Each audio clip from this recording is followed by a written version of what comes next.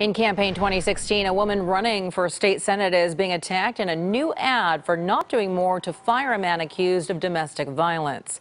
KPIX 5's reporter Phil Mateer digging into the close race between Jane Kim and Scott Wiener. Phil? That's right. You know, Veronica, San Francisco politics has always been a healthy mixture of policy, reality TV, and contact sports.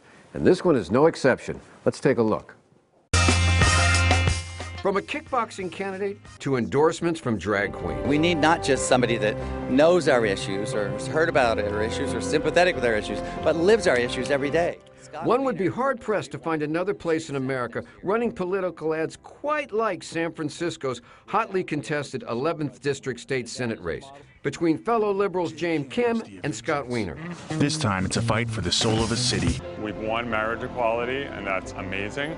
But we have a lot of challenges left. One candidate does come from the establishment, and Jane Kim comes from a more disruptive constituency. Kim, for example, has not totally backed the mayor's moves to sweep tents from the city's sidewalks, and she's questioned city spending on the Super Bowl. Wiener is more of a team player, and if he loses, there will be no gay or lesbian in the state legislature from San Francisco. I've been able to deliver. As often is the case, when candidates agree on most issues, the only thing left to attack is each other. Like this ad slamming Kim for having voted to keep former Sheriff Ross Mercarimi on the job after he pled guilty to a misdemeanor charge of domestic violence against his wife. It was a total betrayal. I firmly believe that voters give you the job, only the voters can take it away. But she's also kicking back with her own charges.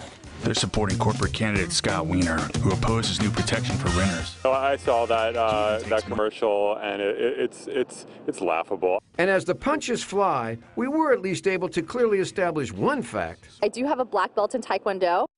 And you can expect more hits to be coming. The latest polls show that the race is neck and neck, and money is coming in not only from San Francisco interests, but from state interest as well, because there's a lot at stake here. Whoever gets elected, chances are they could serve the next 12 years.